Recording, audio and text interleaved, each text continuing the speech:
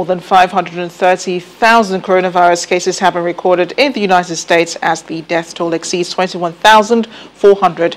America's top health official, Dr. Anthony Fauci, says the U.S. could have saved lives if it had introduced measures to stop COVID-19 earlier.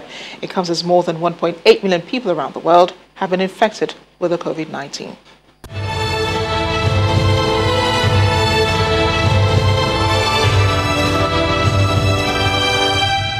And back here in Nigeria, the police in Ogun State have paraded at least 150 suspects allegedly linked to the unrest recorded in some parts of Ogun and Lagos states. While parading the suspects were mainly youths between the ages of 20 and 30, a state commissioner for police, Kenneth Ibrimson, sent a strong warning to hoodlums in the state that the command will not fold its arms and watch them perpetrate evil.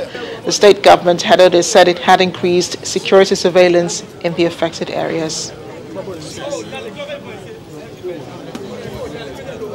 That's it on the news at 10. Again, many thanks to all of the workers and responders on the front line working tirelessly to make sure that we are alive today. We love you. We thank our viewers around the world also for staying with us. That's a message from Channels Television. Thanks for watching and good night from us. Stay safe.